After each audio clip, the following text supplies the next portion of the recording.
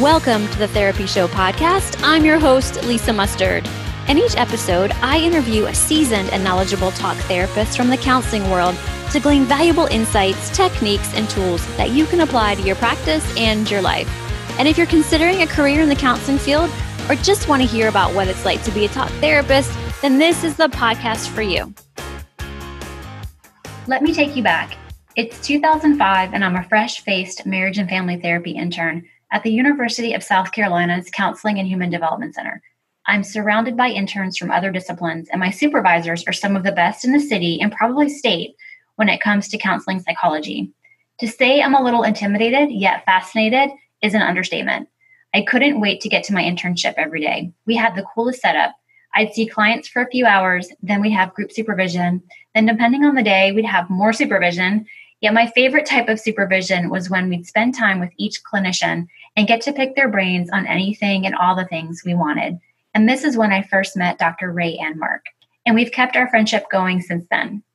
Dr. Merck is an expert at treating eating disorders, and today she talks about the basics and understanding them. Eating disorders may be deemed one of the more difficult diagnoses to treat, but Dr. Merck gives us insight into the symptoms, treatment ideas, and also her thoughts and mine on disordered eating. Our hope is that you walk away with a better understanding, ways to conceptualize treatment, and possibly taking a look at your own views on dieting and our culture around food. Hey everybody, welcome to the Therapy Show. I'm your host, Lisa Mustard, and today I have a very special guest, a woman that I've admired for many, many years. I'd call her a mentor. I'd call her probably a coach on some levels, and I think she's actually done some great supervision for me over the past, I don't know, how long have I been a therapist now, right? 12, 13 years. Mm-hmm. And I'm so excited to have her on here. Her name is Dr. Rhea Ann Merck. And before I let her say hello, I want to read you her biography. So Dr. Rhea Ann Merck has worked in the field of mental health for over 32 years. An alumnus of the University of South Carolina, she received her PhD in psychology from the University of North Texas and has maintained a private practice in Columbia since 1996. She has worked in hospital inpatient and outpatient settings, university counseling centers, has been the director of training for the pre-doc psychology internship program at the USC Counseling and Human Development Center, which is where she and I first met, and currently teaches undergraduates at the University of South Carolina. Go Gamecocks! She previously served the vice chair of the Board of Examiners in Psychology in South Carolina, as well as on the board of directors of NAMI. While her practice is general in nature, she especially enjoys working with adolescents, families, people with eating disorders, and adults navigating major life transitions. Professionally, she is interested in ethics, mind-body health practices, and early career mentoring. And currently, she teaches abnormal psych, the psychology of personality, and the psychology of marriage. Her philosophy for teaching is psychology is life. She has begun a weekly blog with her therapist friend, LIM Squared, which stands for Life is Messy, Life is Marvelous, and offers skills for managing life. And in her free time, Dr. Merck enjoys yoga, painting, camping, gardening, live music, and anything that brings her together with her friends and family. So welcome, Dr. Rhea Ann Merck. So happy to have Lisa. I'm happy to be here. This is so exciting. I feel like it's kind of coming full circle for me. You've helped me so much over the years, and I'm just so excited and grateful to have you here. And before we jump into all of this, I know somewhat of how you got into the field of psychology, but I love your background and I love the story about how you found psychology as your profession. Thank you, Lisa. It's a great pleasure to be here, and it's been a long time since we worked together. So this is fun. It's always fun to meet up with former colleagues again. Yeah, it's kind of interesting. I had a background in dance. I was a dancer in high school and suffered an injury and realized out of that I was going to need to shift what I was doing or my plans for college. And I had been very interested in working with kids with developmental disabilities and dance in the form of dance. And so I started looking into that, and people said, oh, you'll have to major in early education or elementary education. And I kept thinking, but that's not what I want to do. So I went to USC and went to the orientation for education. And I looked around. You've probably heard me tell this story before. But I looked around. I was wearing my jeans and cowboy boots and, knowing me, probably a white shirt. And I looked around. All these girls were in jumpers and flats and little Peter Pan collars. And I thought, these are not my people. Right. And so I left and I walked over to the psychology building and I changed my major that day. And it's just been a great path ever since. That's so cool. I love that story. And I'm so grateful that you picked psychology, because honestly, I don't think I would be here if it weren't for your help back in the day. So I just want to share how you and I really know each other. Is when I was in graduate school doing my internship, I did my internship at the University of South Carolina Counseling Center. And Dr. Merck was doing the training program for the pre-doc psychology students. And while I was a marriage and family therapy student, we all kind of got to hang together. We all got to train together. And we just really had an amazing, amazing clinical experience with you and Dr. Russell Haber and Dr. Pete Liggett. I mean, I feel like I was so lucky to have mentored and been under your tutelage for that year, really. And then went on and became more like colleagues and peers when I actually got a job there and started working with you. And that was really cool. Right. And friends. And friends. I know. I think that's been a while since we've seen each other, but yes. I think that's why this is so much fun. It just feels very comfortable and very familiar. And so, okay, let's talk a little bit about why you are here today, which is to talk about eating disorders and treatment. Would you kind of back it up a little bit? Can you share how you got into specializing in that? Absolutely. So my first job after I got my bachelor's degree from USC in psychology was I eventually got a job on an inpatient psychiatric unit. And this was in the very early 80s. And it was quite interesting because most people would be appalled today because we had adults, males, females, people who were detoxing from drugs, people with chronic schizophrenia, people with debilitating depression. We also had adolescents and children on that unit, believe it or not. So everybody was lumped in together, which is pretty unheard of today. Right. So within several months of my being there, and I always picked out the kids to work with as much as possible, and we had to obviously keep a close eye on them in that milieu. I met a psychiatrist who was a child and adolescent psychiatrist, Dr. Richard Harding, and he had trained in the treatment of eating disorders during his residency up at Johns Hopkins. So he started a unit. Children's Hospital here in Columbia was brand new at that point, and he started a very small 8-bed open unit for kids with psychosomatic illnesses. So we had folks who had genetic disorders, what we think of now as internalizing disorders, kids who had debilitating anxiety with somatic symptoms, or we had sometimes some of the chemo kids who weren't adapting well to some of their treatments, and just all kinds of very, very unusual things. In the process, he was also treating folks with eating disorders who were predominantly young people, early adolescents all the way through college. But occasionally, because the setup was so perfect for this, we even got adult women in that treatment setting. And we became a referral place, a treatment facility for people with eating disorders throughout the Southeast. We had people from Atlanta, people from other parts of Georgia, North Carolina, Tennessee, Eastern Tennessee particularly. And we're pretty successful in that setting. It was very small setting, very personalized treatment. And it was back in the days before managed care. So we were able to take people into this treatment setting and keep them for a really good period of time so that they had adequate weight restoration and made emotional progress. And then we were able to follow them once they came out of the inpatient setting. We treated those folks, and it was very personalized treatment, and we got to know our patients extremely well. Okay. And then from there, did you transfer more into private practice? So I had been there for a while, and Dr. Harding ended up with way too many people that he couldn't follow up with in his private practice. So I began to see some of these girls that I knew pretty well as follow-up therapy through his office. And after doing that for a couple of years, I thought, I really need to go to graduate school.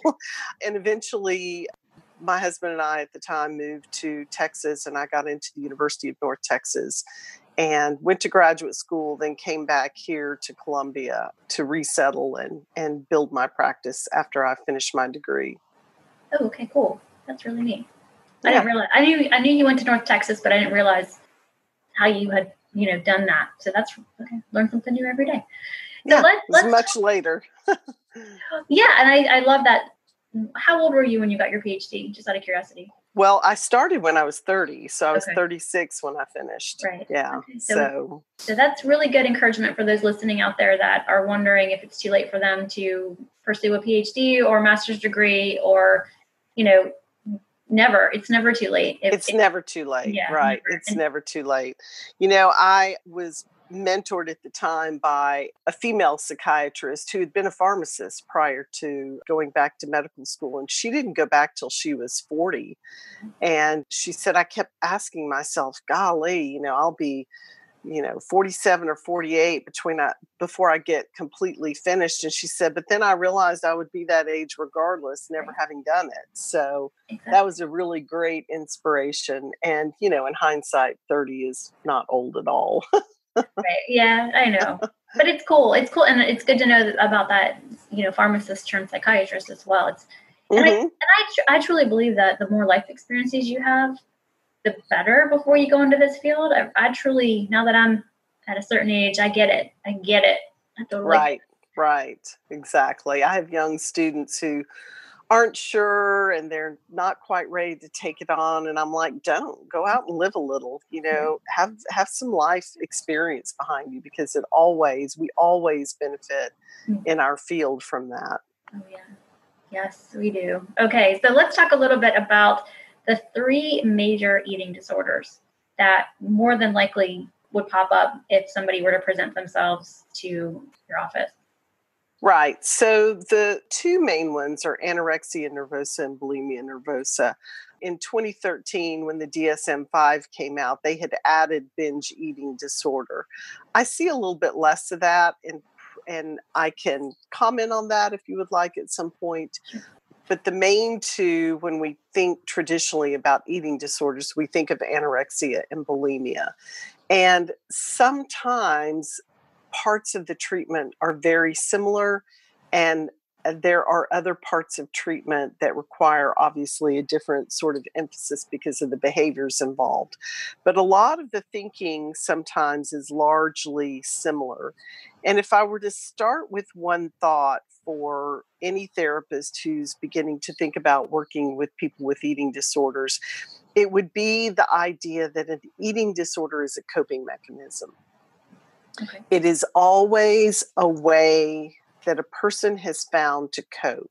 And the problem with coping mechanisms is that they oftentimes work for a while until they begin to take on a life of their own. Once that begins to happen, then they become problematic in their ability to manage whatever they started as. And this as from your training in family therapy, whatever it was intended to fix, it's no longer adequate for that. So that's generally how they start. So if you'd like, we could start with kind of the diagnostic criteria of anorexia and then bulimia and look at exactly what differentiates the 2 of them, because at times they really do have overlap. And there are times that people cycle into one and then the other and then back to the first one. And it can be kind of a fluid course. So it's not exactly absolutely, if you have anorexia, you have anorexia. If you have bulimia, you have bulimia. Sometimes people are engaging in some degree of both behaviors. So anorexia nervosa, basically has 3 primary diagnostic criteria, which have changed over the years. When I first started, we were using the DSM-3, then of course the 4, and now we're in the 5. And I really like the changes, the subtle changes, which have been very important in the diagnostic criteria of anorexia. And I'll break that down a little bit. The first one is the restriction of energy intake So energy intake is calories. A lot of people think calories equal fat, but that's not true. Kilocalorie is a measure of heat, and it is therefore a measure of energy. So it's the restriction of energy intake relative to requirements. So whatever it is that your body needs for you to function optimally, then you are not meeting that requirement, in other words. So the restriction of energy intake relative to requirements leading to a significantly low body weight. Now, in the days of the DSM-3, part of the diagnostic criteria was that you had to have lost 25% of your body weight. But that excluded certain adolescents from that group because some of these adolescents had been very thin to start with and had never truly lost 25% of their body weight. So that was a criteria that was removed that I think is really important. So leading to a significantly low body weight in the context of age, sex, developmental trajectory, and physical health. So there may be a kid that has anyone who has a health condition that creates some difference in weight than we would normally expect because of that health condition. It's also different, say, for example, for athletes who are highly fit, have a very high muscle mass to body fat ratio, and so their calorie requirement is going to be different based on their performance demands. Age and sex kind of captures that piece of these adolescents, maybe that had never been heavy enough to lose 25% of body weight, for example. Sex differences certainly make it, are important in assessing this. And then this notion of developmental trajectory, because any parent knows, sometimes kids are aware of it, sometimes they're not, but any parent knows that when you take your kid in for a well visit, there's a growth chart that plots their height and weight. And if you've got a height that's increasing on a child and a weight that they haven't lost any, but they haven't gained any, so it's kind of flatlined relative to their increases in height, it isn't where it should be. So that kind of captures that piece of developmental trajectory. So what are we expecting from that kid's growth pattern? Any thoughts about that or questions? No, I think okay. I like how you kind of, talked about where it was and how it's evolved over the years. I think it's really helpful. It's good to know. Mm-hmm.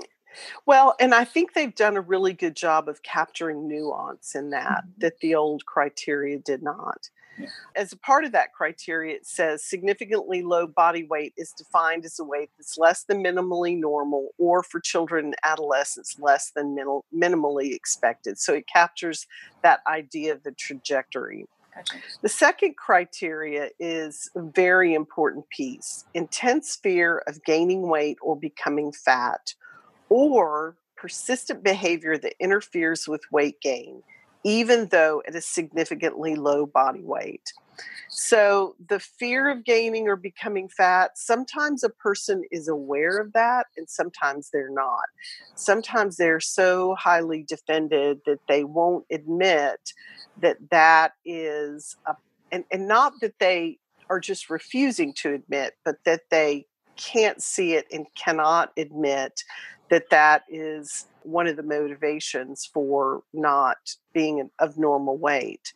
But then they throw in this piece, or persistent behavior that interferes with weight gain, even though at a significantly low weight. And that's the piece that's really critically important, is whether the person feels like they're motivated consciously in that way or not. Sometimes people have behaviors that are creating obstacles. So whether you admit it or not, know it or not, doesn't really matter if you have those persistent behaviors. Right. So it sounds like there's a little bit, possibly, would you call it denial in the patient? I mean, Yes. okay. And, one of the interesting things I think about denial is we use it in such a colloquial sort of way, such as a kind of a common way of, someone denies something because they are aware of it, but they're lying. But it's important to remember that denial really is a defense mechanism. Mhm. And defense mechanisms, by definition, are unconscious processes. Right. So the person really, truly can't see it and denies it. But yes, absolutely. Yeah. I'm glad you made that specification, because there's a lot of people that I've encountered, and maybe you've encountered, the family members are like, how could they be in denial? How could they be in denial? And they are. I mean, they just can't see it. They Right. can't see it. And that's hard for family members. Really hard. Right. Or it's the point that people turn it into a character problem. So they'll say things like, well, she's just lying about it. Right. Well, she's really not intentionally lying about it if she can't see it. And if unconsciously it's not available to her. So, yeah. Okay. Yeah, it is an important distinction, though, because people start to feel like someone with an eating disorder is difficult. And to some degree, they are difficult, but not because they have a character problem or they're trying to be difficult. Right. It really is just the nature of the disorder. Yes. Oh, yes. So the third one is disturbance in the way in which one's body weight or shape is experienced. So that's that thing that we think of sort of classically with someone who has anorexia, who sees themselves as fat, but doesn't recognize how thin they are. So that's a disturbance in body image, basically. Undue influence of body weight or shape on self-evaluation. That piece, oftentimes people have a very long, distorted narrative about how life would be better if they were just a few pounds thinner. Mm-hmm. I'll be smarter. I'll make better grades. Someone will love me more. My friends will accept me better. I'll be a true rock star then. They have all of these ideas about how who they are depends on the number on the scale. Mm-hmm. And then the third piece of this third criteria is a persistent lack of recognition of the seriousness of the current low body weight. We, over the years in that small behavioral unit, we had folks who had extraordinarily low body weight, shockingly low body weight, who would just look at us deadpan and say, oh, I know it's a little low, but I'm fine. I'm totally fine, when any lay person could glance at them or might notice them walking down the street and say, clearly you are not fine. So that's that lack of recognition about how serious it can be. Mm-hmm. So there's different types of anorexia. We think of it primarily as a restrictive disorder. There can be a binge eating and purging type, but that's generally when the person's hunger, their sense of starvation takes over and they eat something and then have all this cognitive regret about it and then will do something to purge the food afterwards. But the primary operational piece in that is still the anorexia, not the binging and purging, which we more classically think of as bulimia. Okay, gotcha. So then bulimia, again, there are just a few criteria here which have been a little bit refined over the years. So the first is recurrent episodes of binge eating, and an episode of binge eating is characterized by both of the following. And that is eating in a discrete period of time an amount of food that's definitely larger than what most individuals would eat in a similar period of time under similar circumstances. So it has to do with not someone who's snacking and grazing all day long, but it's a period of time that's rather encapsulated, if you will. So I start now and I finish then, and it's an hour, it's 30 minutes or whatever it might be. And then the second part of it is a sense of lack of control over eating during that time. And really and truly, if you talk to people, sometimes they will describe being completely out of it and not even really being aware of what they're eating, or if they are, they're telling themselves things like, I should really stop now. I'm full. I shouldn't be eating this. I'm way beyond what is typical or average or necessary, but yet they can't stop. So it kind of captures both of those parts. So that's binge eating. Okay.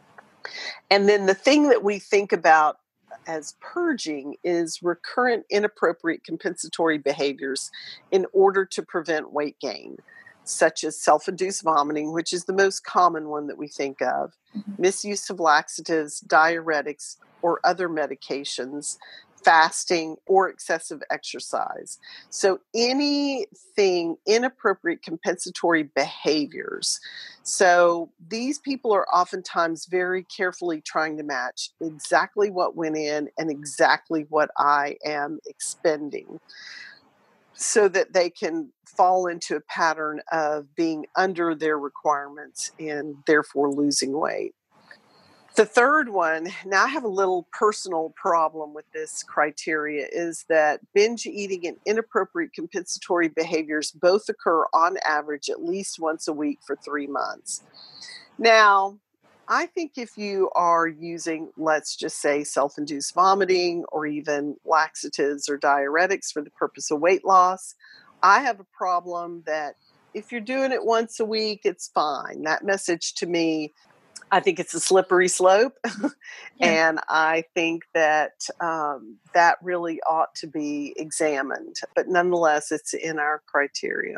And then it has, again, the self-evaluation is unduly influenced by body shape and weight.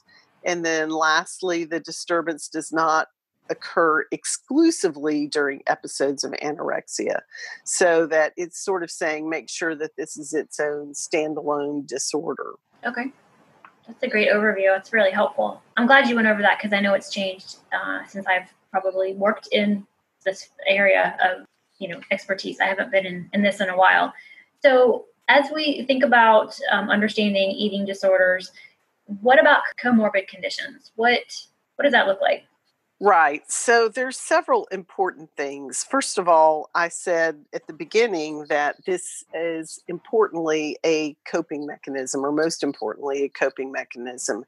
And so when you start to look at what is it a coping mechanism for, oftentimes the most common comorbid diagnoses would be some type of anxiety and or some type of mood disorder, pretty much most commonly being depression. So I've really had to sit and think at times if I've ever known anyone who had an eating disorder that didn't have some degree of anxiety that drives it, and or depression. And certainly if you go with restricted type of intake for any period of time, over time you will become depressed. There's no doubt about that.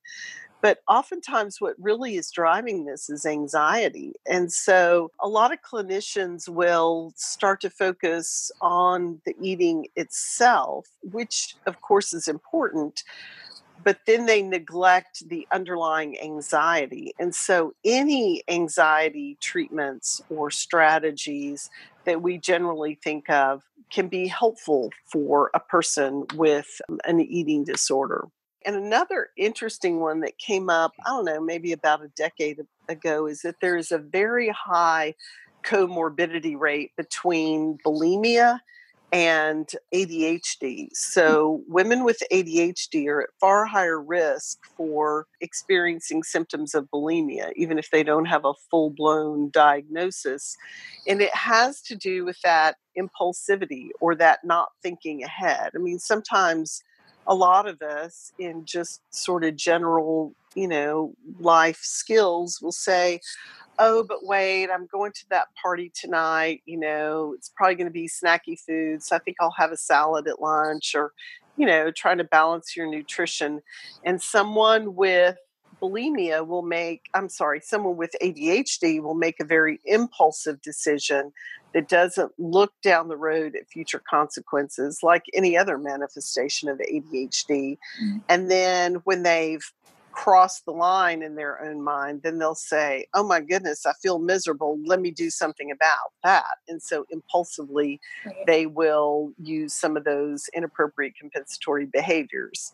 So that's been a really interesting finding. And it's important to assess someone with bulimia for ADHD because a lot of young women go undiagnosed with their ADHD, even into early adulthood. And if you start to treat that, it can really help the treatment of bulimia. It's really interesting. Mm-hmm. Pretty cool. Could you talk a little bit about addictions and eating disorders?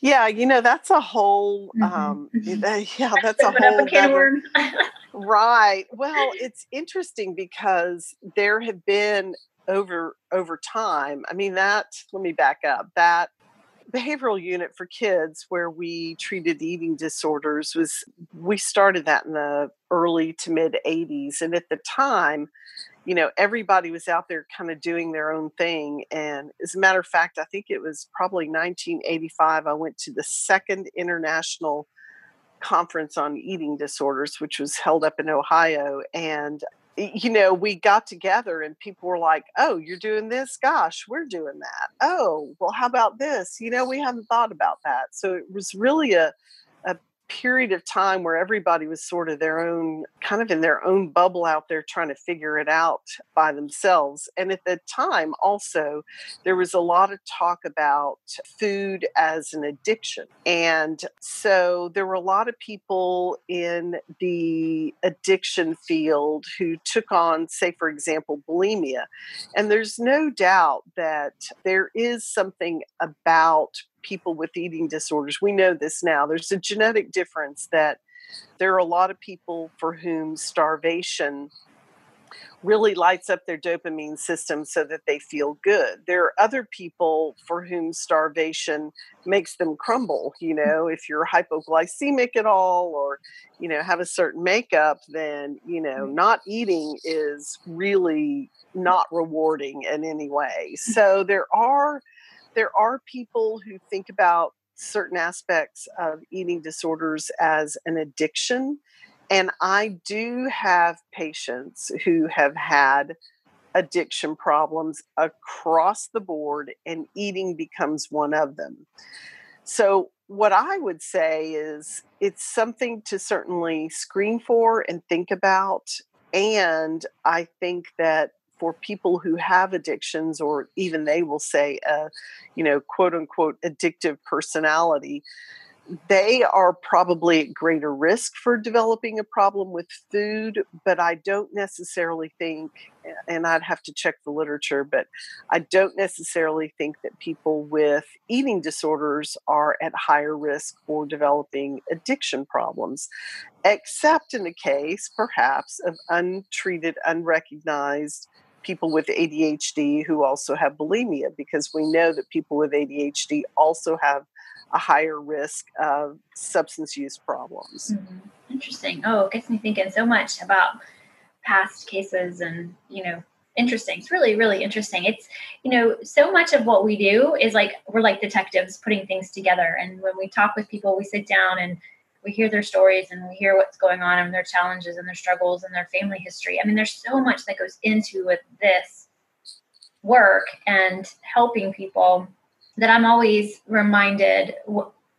It's just great to sit here with you and hear you explain all this, because nothing is never linear. Nothing is never A equals plus B equals C. And there's so many things that go into a diagnosis, and there's so many things that go into helping a person with treatment. You can't just cookie cutter approach every client or patient that walks in the door. So right, this is really helpful. Well, and you raise a really important point. I can tell you back at that conference, people were still looking for the cause of an eating disorder. And what I can tell you is all these years later, 30 plus years later, there is no one cause. But I think of it as being in 5 domains or 5 realms of a person. And for me, when I train people to work with folks with eating disorders now, I tell them that you are going to have to be a very good integrative therapist or eclectic therapist, because you cannot approach it from a singular direction and expect that to work. So the 5 areas are the physical part, the physiology of it, the psychological part, obviously the, cognitive and emotional aspects of it. There are the familial aspects of this, and you're exactly right. And when I ask people to think about it, the language I use is, what is the culture of food, weight, dieting, exercise, all those things in a particular family? So what's the culture of food in the family? And then there's the social aspects. I mean, we all know that everything in print media has been altered. There's not a single image that has not been photoshopped in print media.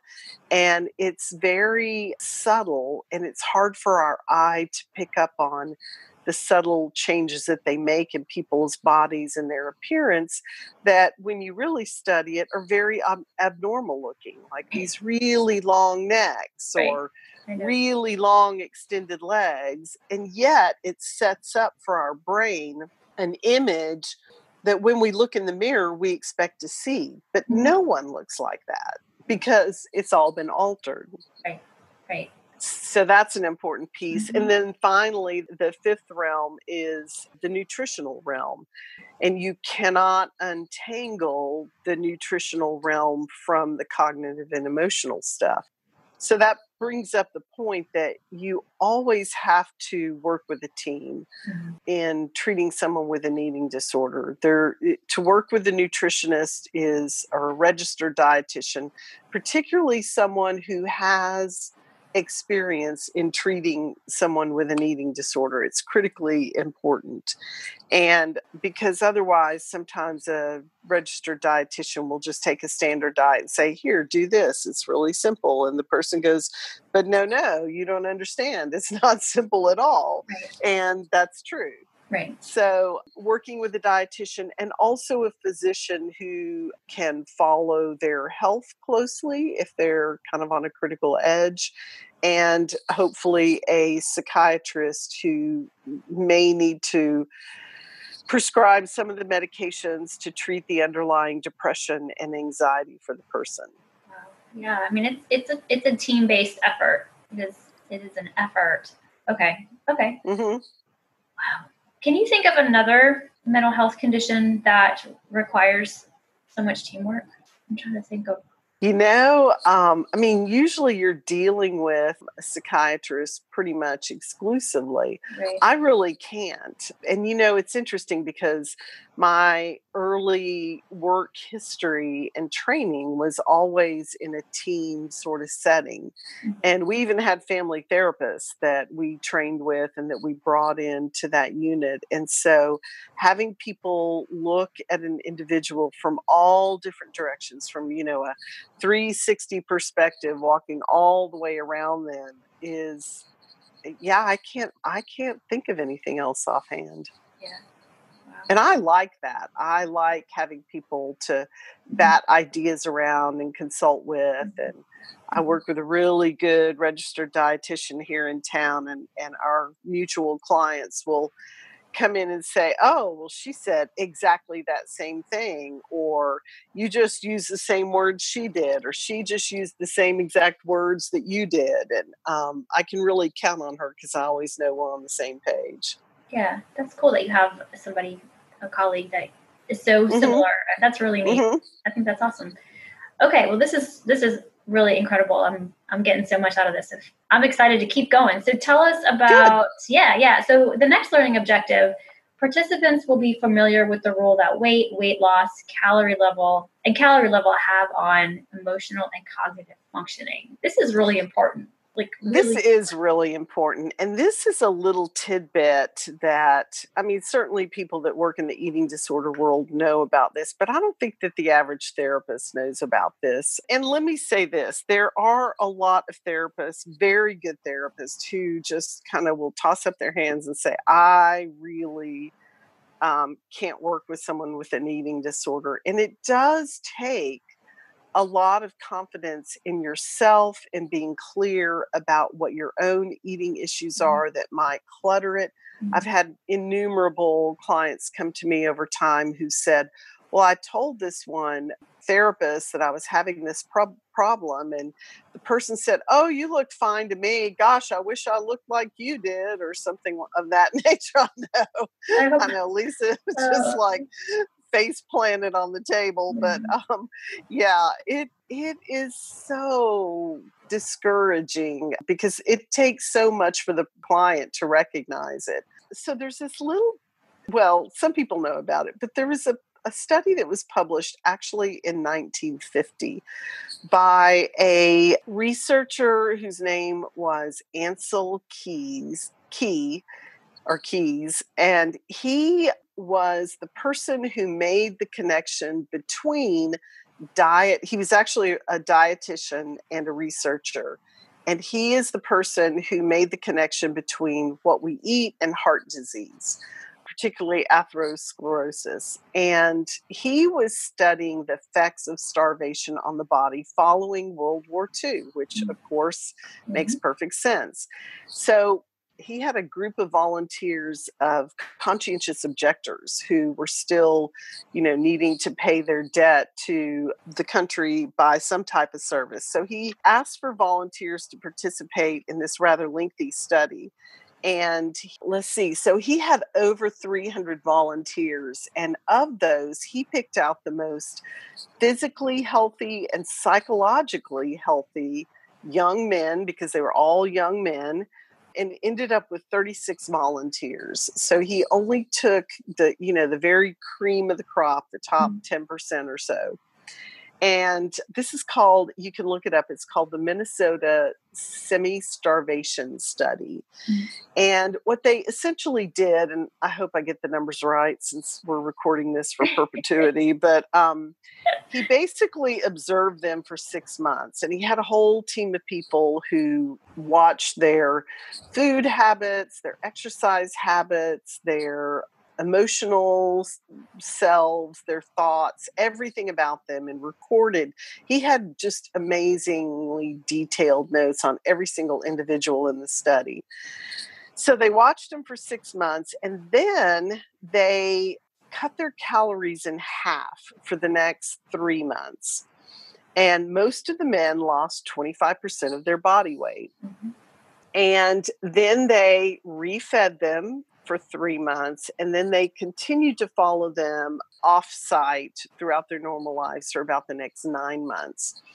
And the point of this is that when you read the accounts of these men, once they lost that 25% of their body weight, and as their weight was plummeting, if you were to read this, they sound like 16-year-old girls with anorexia.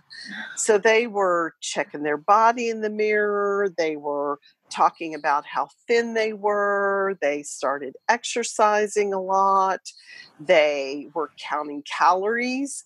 They were collecting recipes. They started collecting random things that had to do with food.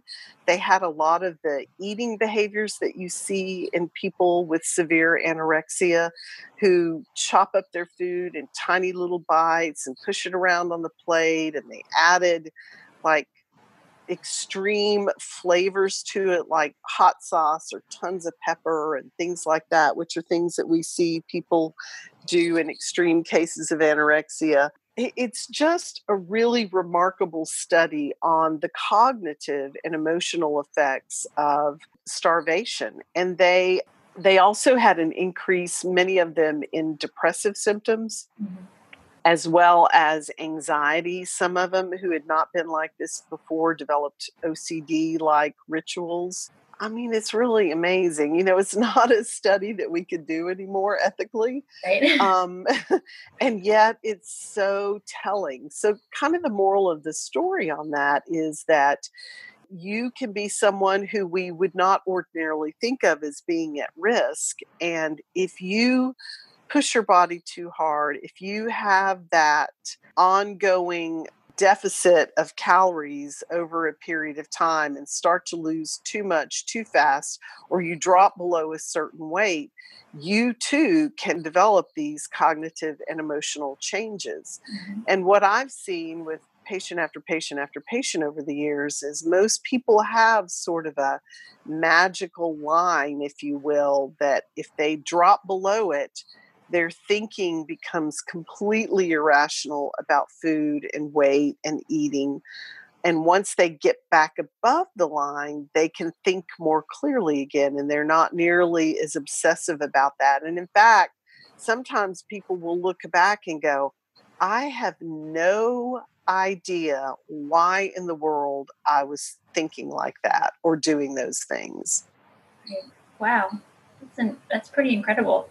Mm-hmm. Very telling. Very, very telling. Yeah, and what we've seen in recent years are students who show up at a large university like ours, and they might be from rural communities where people are still eating everything fried, and they get to a university and they go, wow, I'm going to really clean up my act. I'm going to start exercising and watching what I eat, and the net result is they lose really quickly. And then they come in and say, but I'm not that anorexic girl.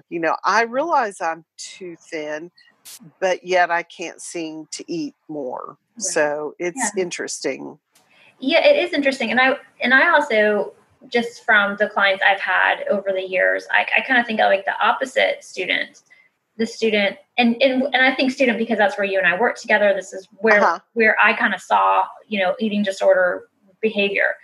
The student that comes in who's very high achiever, who takes maybe an extra class every semester, is working really hard to maintain that GPA, has that type A personality, and realizes what they're doing, but yet at the same time, they don't stop, because it's that, like, I have to maintain what I have created.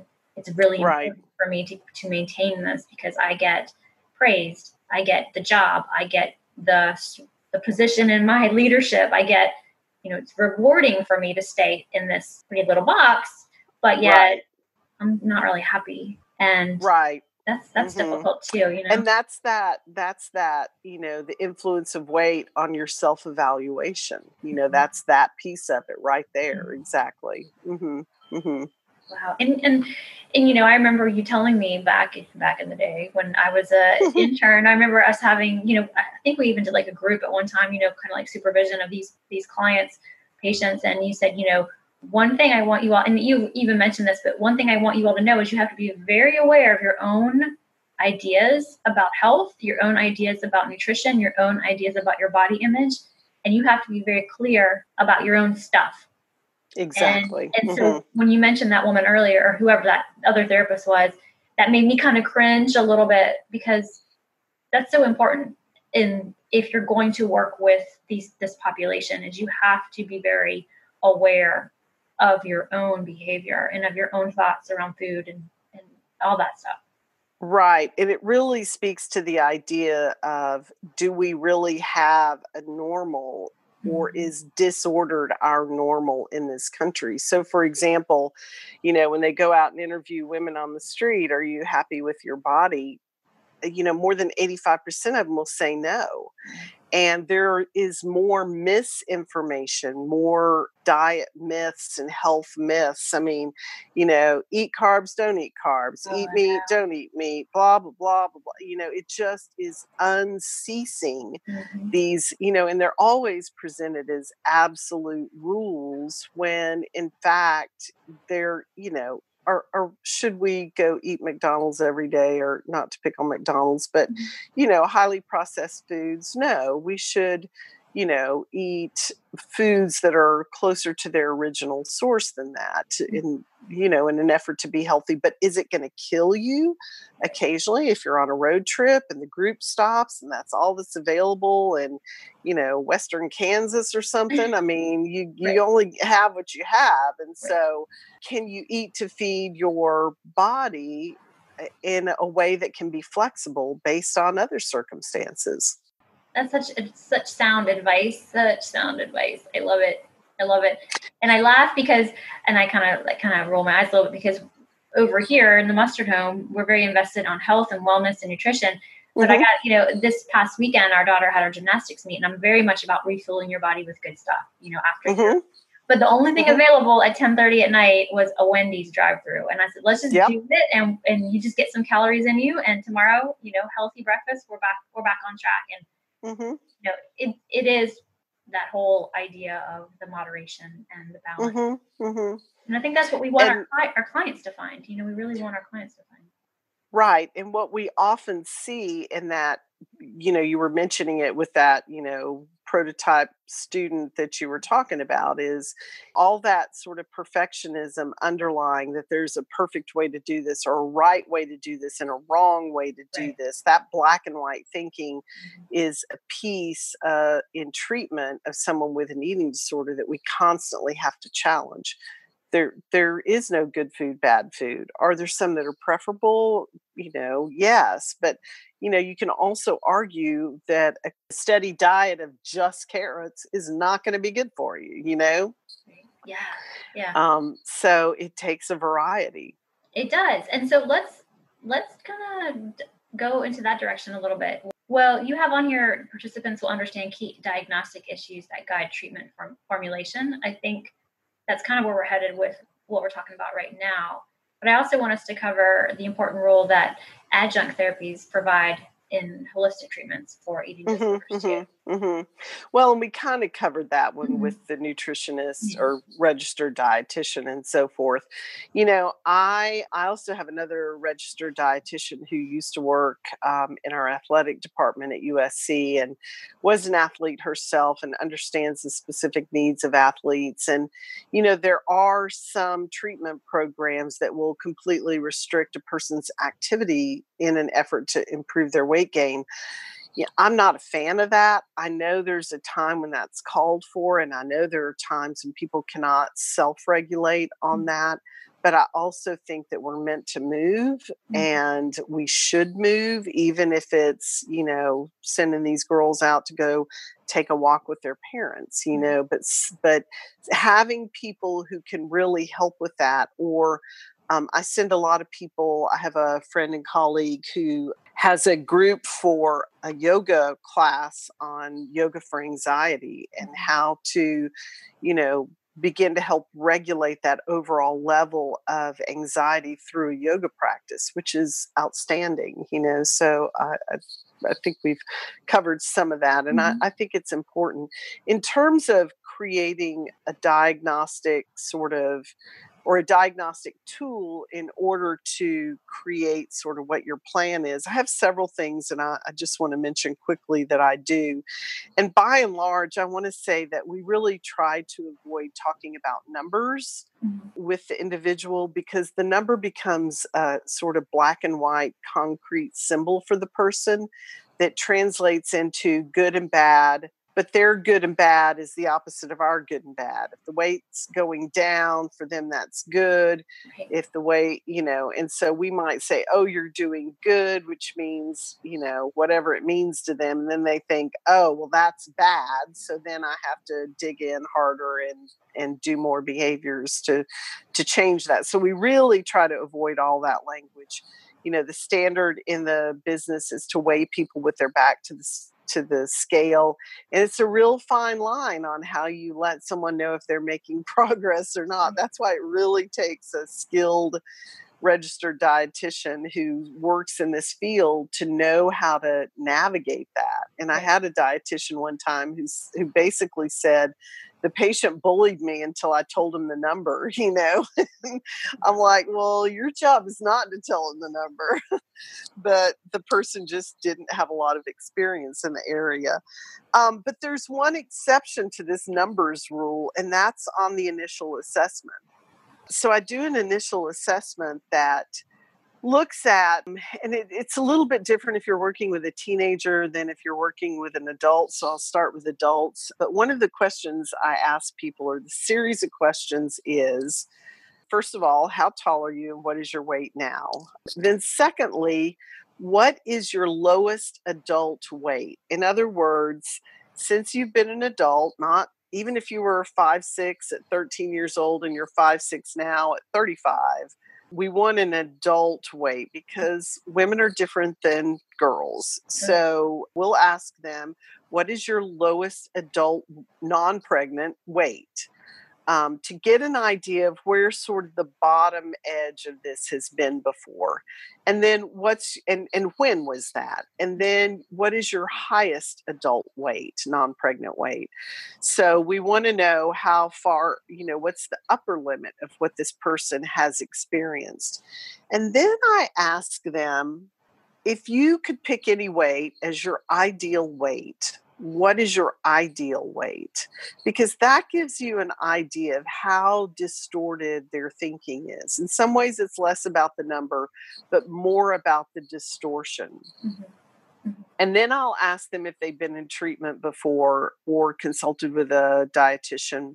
What is the weight or weight range? Because we usually talk about a range with a person because that's normal. Mm-hmm. What is the weight range that you've been given as ideal for you? And that gives you sort of where did this begin? How high has it gotten? How low has it gotten? Where are you now? What is your thinking about this? Sometimes people will say, they'll give a very normal weight, like a ideal range that they've been given, and they will know, yeah, that's where I should be. That's my ideal weight.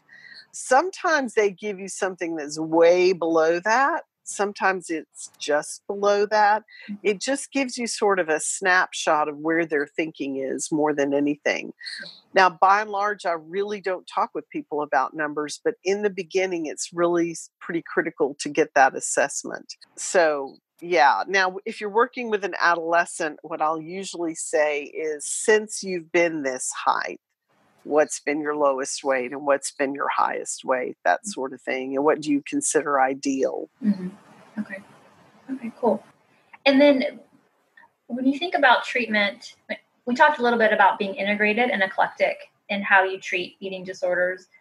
Can you share a little bit about the way that you integrate as a psychologist working with the client? Right. So I almost laughed when you said that because I'm like, I go wherever it's hot. Right. Yeah. So, I do try to check in with people about, how their mood's been, how their anxiety's been, how they're navigating food.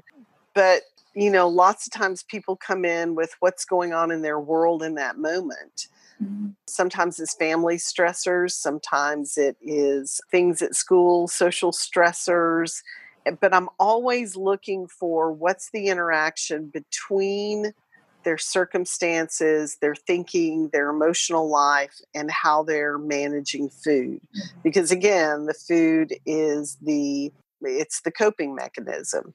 So I will use a lot of cognitive behavioral strategies at times. I can't say I don't believe in cognitive behavioral therapy because of course I do. And challenging some of those thinking patterns or distorted thoughts, or the idea that if I was just thinner, that boy would notice me, or if I were thinner, I would be more successful in school. But then I also, and you know this about me, I am trained as in my thinking a lot as a family therapist. And so I'm always considering the person in the context of their family life, their social situation, understanding, again, the culture of the family around food and weight and eating. I mean, that's our early training. Mm-hmm. And if it's very black and white, or if it has rigid rules, those are important things to begin to challenge by helping a person rethink that perspective. So, for example, I had a client one time whose mother, I'm pretty sure the mother had said that in her early life she had an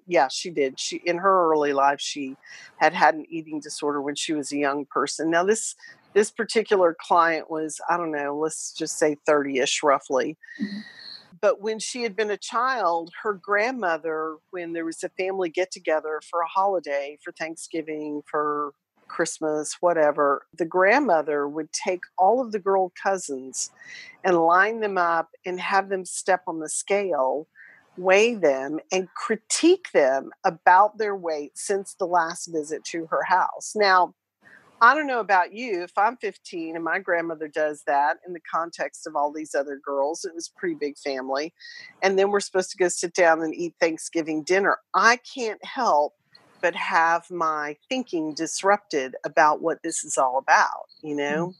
Oh, right. And those are very real circumstances. It is not uncommon at this point in time to have young women who are third generation eating disorders. And I might add, it is not always the mothers. Sometimes it's the fathers. Sure. Yeah. I've just seen that in clients in the past. And I've seen that in my peer group. You know, I've seen that with my friends and my girlfriends. And we all have experiences that imprint on us when it comes to food, when it comes to body image as women and men too. But, you know, being that we're women, that happen to us when we are young, and good, bad, and different intentions, we come away with meaning making experiences, and we take that and we put it on ourselves and we take it forward with us, and we project it. Yep. It's exactly. So it's, we've all got stuff, you know, we've all got stuff. Some of us just take our stuff, unfortunately, to coping mechanisms and coping skills that if they get in the way of life, functioning, healthy, normal, then it can be a struggle and a challenge and a problem. And you know, my hope today is maybe there's somebody listening who is like, you know, when Dr. Merck was talking about the criteria for those disorders, I'm hearing myself a little bit. So if you're listening today and you hear yourself in any of this, please reach out for support. Please reach out to get some help. You know, nowadays, there's so many counselors and therapists and psychologists that are trained in this field and in this subject that it's not like, you know, 40 years ago, 30 years ago, when it's evolved so much. So I'm hopeful people listening today, if they need support, they will reach out and find somebody that they can talk to. And if the person that they reach out to isn't the best fit, keep going until you find the fit. Keep going. Exactly. And I oftentimes get people who've seen at least more than one counselor prior to showing up at my doorstep. And I have to say, I know probably over time, but I have to say one thing about that. And that is that I've had so many people show up who say, when I ask them if they've been in therapy before, I'll ask them, you know, what exactly have you tried in order to make this better, this eating problem better? And more often than not, they'll look at me pretty mystified and confused. Well, what do you mean? Well, what sorts of things have you done to change your behavior or try to make this better? Or what have you talked about in therapy? And more often than not, they'll look at me and say, oftentimes, I've had so many breakdown crying and say, well, I told my counselor and they said, well, once you have an eating disorder, you always have an eating disorder.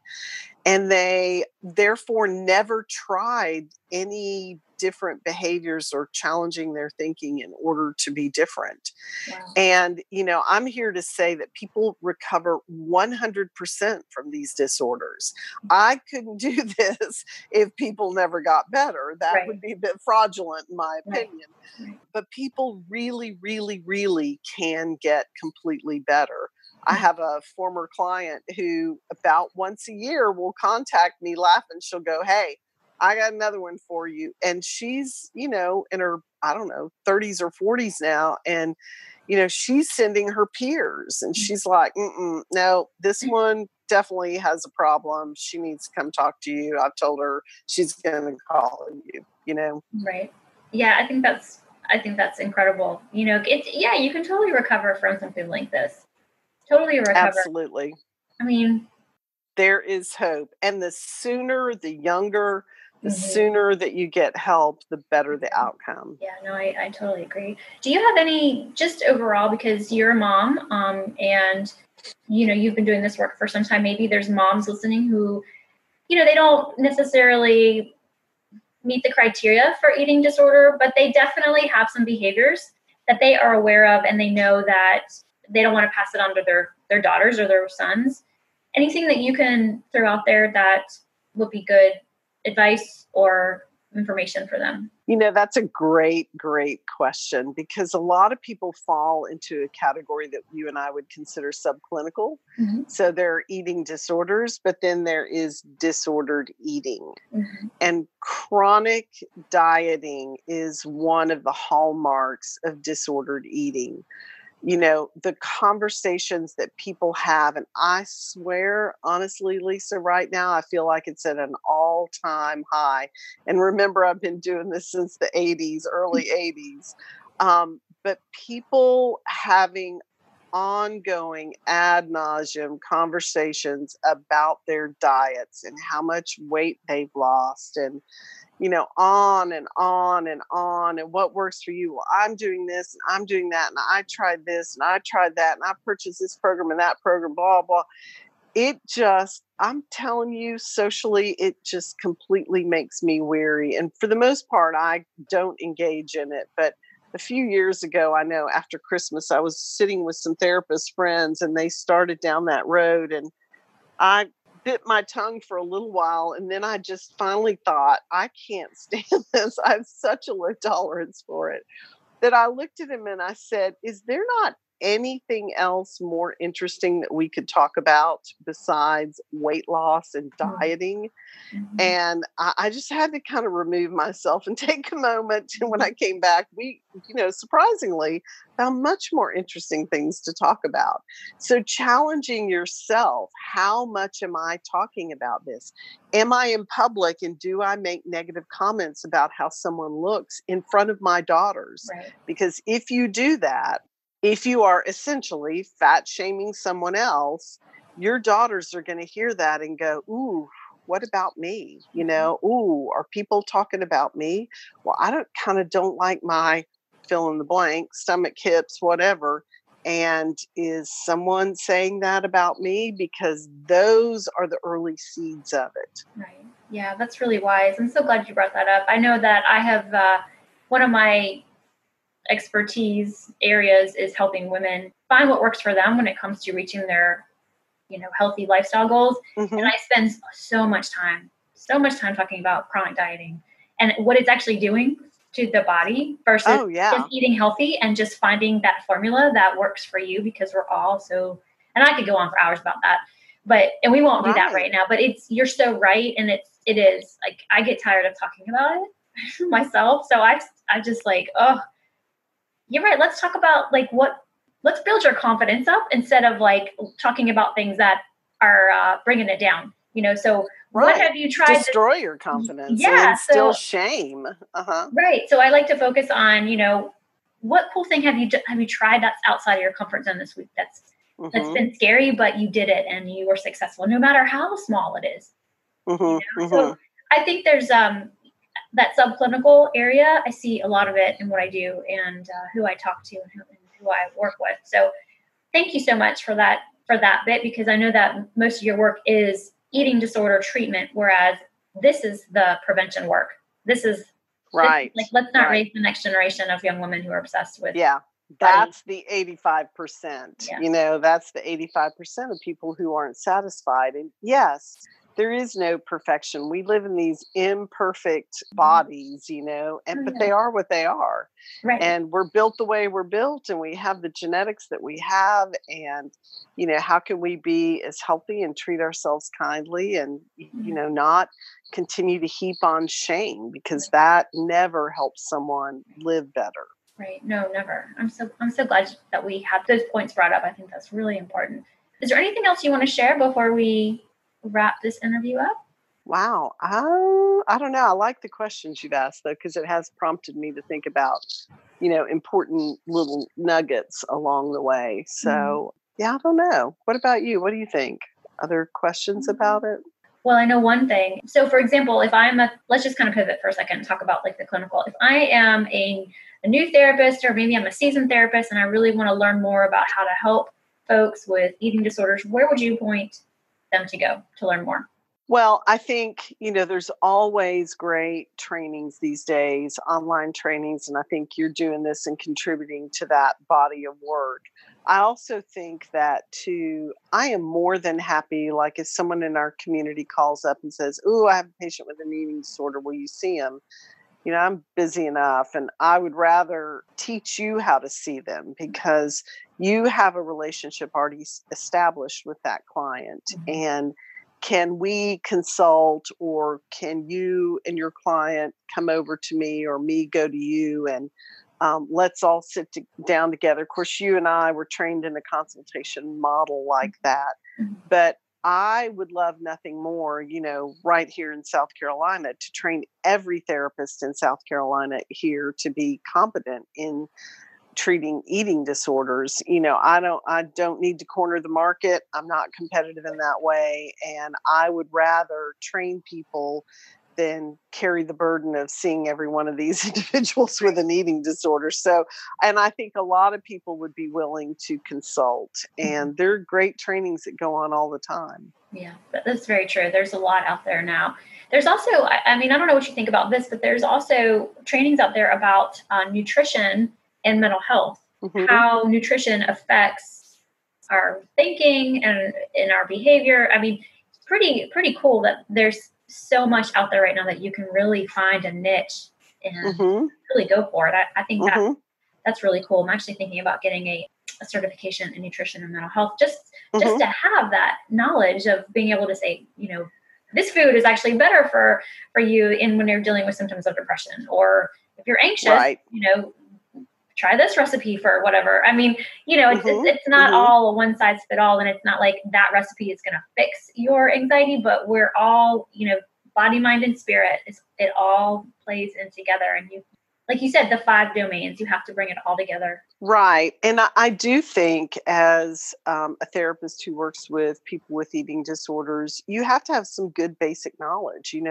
I have enough now, obviously, work with a dietitian or several dietitians, but I have to know what I'm talking about and not rely on the latest little, bit of whatever that's come out in the media or social media, but to actually know some good, solid, basic things about general nutrition and general health, and keep a perspective on that. It is the way that it challenges the clinician to be eclectic in that way.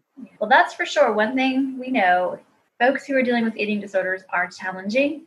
But like you said Hmm. earlier, it's not that they mean to be challenging. It's just a symptom of the disorder. We Hmm. really, really and It's a truly. symptom of our culture Oh, too. yeah. Oh, yeah. So if people want more Dr. Rhea Ann Merck, where do they go to find more about more you? Oh, wow. I don't know. That's a good question. So, well, I do have a blog that Yes. I wrote for 3 years with a colleague of mine in town. It's called Life is Messy, Life is Marvelous. And it's Mhm. actually now found, we've changed our domain site, but it's now found at messymarvelous.com. Okay. And it's a skill-based blog. We used to publish every Monday morning a skill for dealing with life's messes in order to make your life more marvelous. And my friend Dr. Amy Montanez and I alternated weeks on that. So every other week, roughly, I wrote and she wrote on the weeks in between. And so that's where you can read, I think, a lot more just about my general philosophy of life and musings. And yet there's always a skill for, how to better handle life, because it's messy for all of us. Oh, yeah. And I do teach at the university and have a private practice. And I do have a website, but I'm really fairly inactive on it. So everybody's always like, the only thing worse than not having a website is having an inactive one. And mine is terribly inactive right now. So That's okay.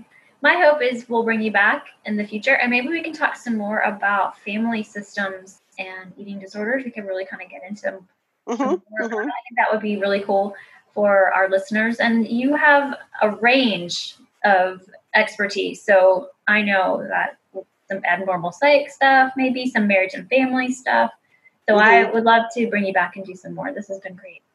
Yeah, I do a lot of couples work. I have a very general practice. And one of the things I've enjoyed learning a whole lot more about in the last several years has been working with athletes. So I do work Mhm. with some of the athletes down at the university. And that's just been a delightful, unexpected thing to add to the mix. And I think it's what I love about the field is, we never stop learning and always have the opportunity to sort of reinvent ourselves, Yeah. get bored with what you're doing, do something else. You're the queen of that, right? Hello. Exactly. You Maybe. are extremely skilled in that. Well, thank you. Thank you. Sometimes to a fault, I can get myself in trouble because I have so many ideas. But this has been by far my favorite idea, that I get to interview seasoned clinicians that are doing some really cool stuff and have amazing base of knowledge, and we can just share it with other therapists who want to just listen in, and maybe they need to see you, or they can purchase this pod course, or maybe you are a student and you're not sure what you want to do and you're thinking about being a therapist. I love to share stories of. That's why I ask, how did you get into this? Because I think it's really fascinating how people decide to come into this work. So once again, I am just so grateful and excited to have interviewed you today. This has been a joy and a pleasure, and I'm excited about future interviews that we can do. So thank you again. Great. Yeah. It was fun, Lisa, as always. It's always great to see your face. Oh, good to see you too. So thank you for listening to The Therapy Show. I know there are hundreds of thousands of podcasts out there, and I'm thankful you've chosen to listen to mine. Be sure to visit lisamustard.com to access the show notes and discover more fantastic content. And I'd be grateful if you subscribe to the podcast. Thank you.